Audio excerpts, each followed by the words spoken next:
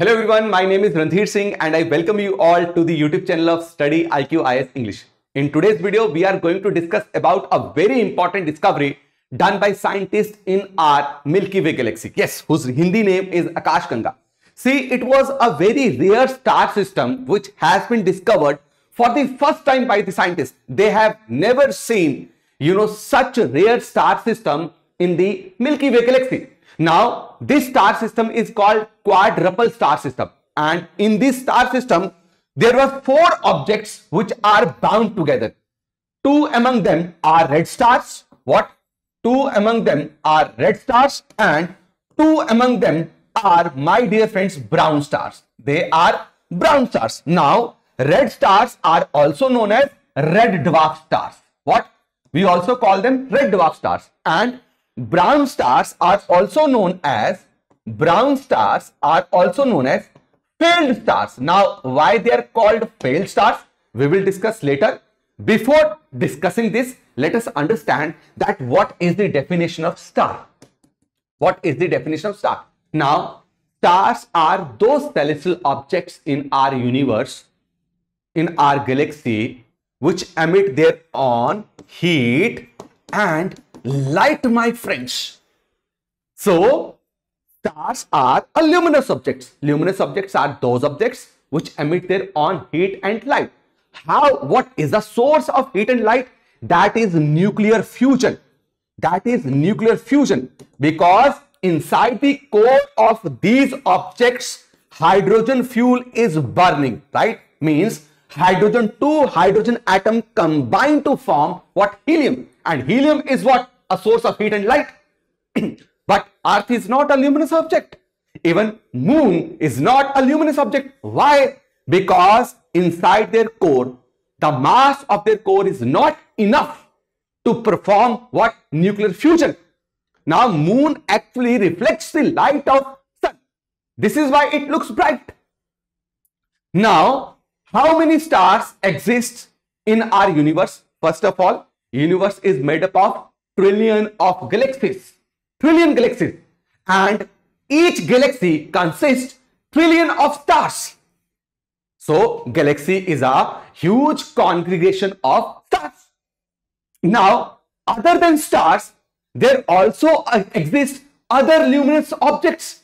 And these luminous objects are categorized or called as red dwarf or brown star. Now, what scientists discovered? They discovered 2 red dwarf stars and 2 brown dwarf stars which were bound together, and they named it, they called it UPMJ 1040 3551 AABB. Very easy to remember, right? So this discovery was very rare. It has never been seen before, right? Now let us understand that if red dwarf is also a star, then what is the difference between red dwarf and our sun, our star? Because in our solar system, there is only one star. The difference is of size. See, their origin, how they form, their formation is similar to sun. They are formed out of nebula. Nebula are cloud. Cloud consists of gases and dust particles. Red dwarfs are also formed out of nebula. Brown dwarfs are also formed out of nebula. What is the difference then? The difference between red dwarf and, my dear friends, your sun is of size, is of surface temperature, is of age also.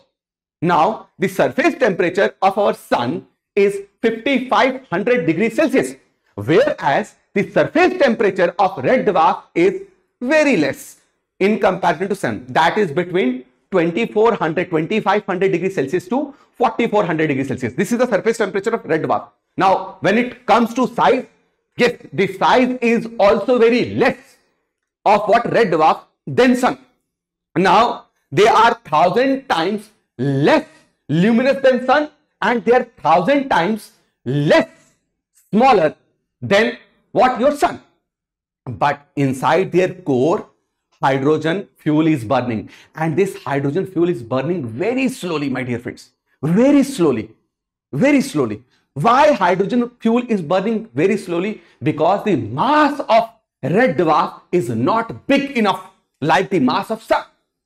And due to this slow burning of hydrogen fuel, they can exist in our universe for trillions of years. None of the red dwarf has died yet in the universe. Means right from 10 billion years ago till now, none of the red dwarf has died. And why they can live longer? They can live longer than the sun. Why? Because hydrogen fuel is burning very slowly. And if hydrogen fuel burns very slowly, they will emit less light and they will emit less heat, isn't it? This makes their life longer. Now, tell me, which is the closest star to our solar system? The closest star to our solar system is Proxima Centauri, isn't it? You know what it is? It is a red dwarf. I know many of you are amazed to know that Proxima Centauri is exactly not a star, it is a red dwarf. It is very small in size than sun. And yes, around this red dwarf, there exist many planets. In a similar manner, like Earth revolves around the sun, there are also many celestial objects which revolve around red dwarf. We call them exoplanet. Why we call them exoplanet? Because they are existing outside our solar system. It means that this red dwarf has the possibility to make life possible on exoplanet. Yes. Similarly, sun made life possible on Earth. These planets also have the possibility to make life possible on the planet which revolve around them. So don't you think that their discovery and their understanding how they originated, what is the age, what is the temperature, is very important for scientists? Because by knowing them, we can reveal many mystery related to origin of universe, related to origin of planet. But when it comes to brown dwarf, now what is brown dwarf? Is it also a star? No, my dear friends, it is not a star.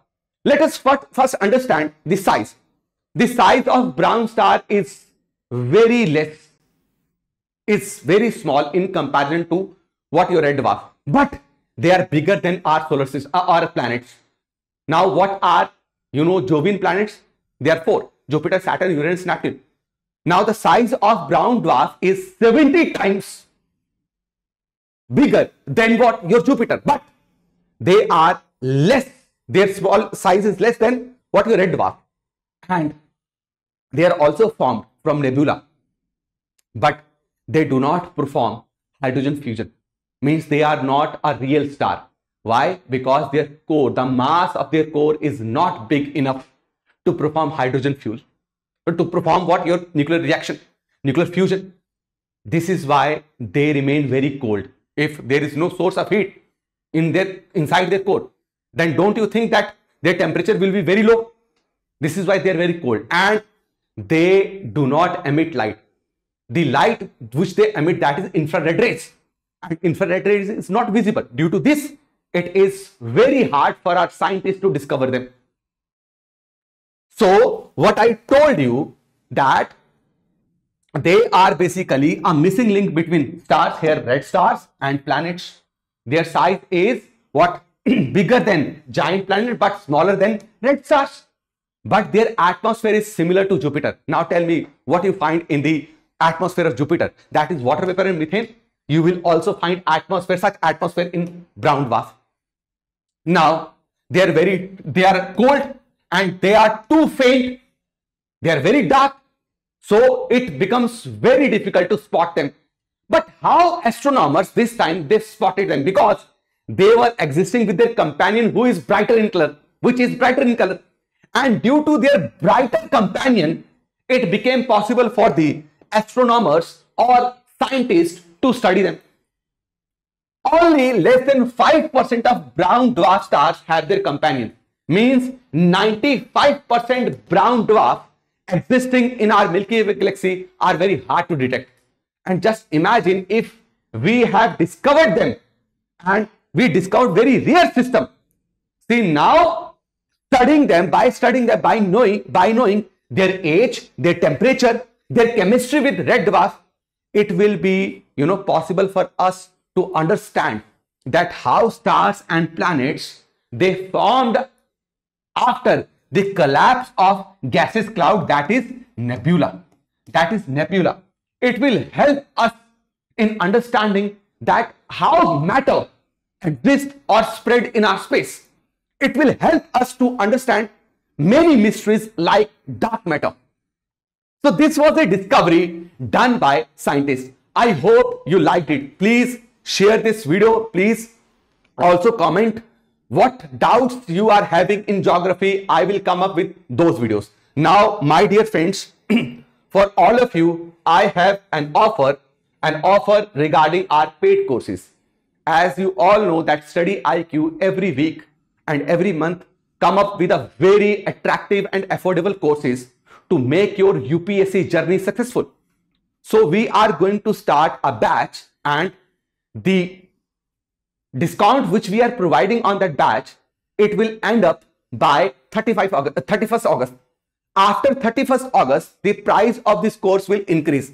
You can join our Pratigya batch, which is going to start on 29th August, means today. It is an evening batch, live batch. In this batch, you will get many features like 1000+ hours live classes.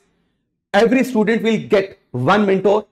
You will be provided 18 colorful and highly enriched content book in your home, and you have the opportunity to join our free offline classes by enrolling in this batch.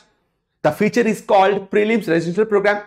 If you will be among the toppers in our weekly and monthly test, then StudyIQ before your prelims, we will call you 4 to 5 months before your prelims. We will invite you in our offline Karol Bagh center, and we will provide you free of cost prelims coaching. And yes, your residence and your food will also be provided by StudyIQ, that too free of cost. And if you will clear prelims, we will refund your full fee. And you also have the opportunity to win 11,000 cash prize on every month if you will top in our weekly and monthly test. So what are you waiting for? To join this course, go to buy now option. But before purchasing or buying this course, use my coupon code, that is RDX Life.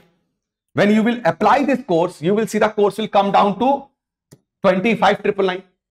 So 31st August is the last date. Do not forget to use my coupon code RDX Life. I will see you next video. Till then, please take care. Jai Hind, Jai Bharat.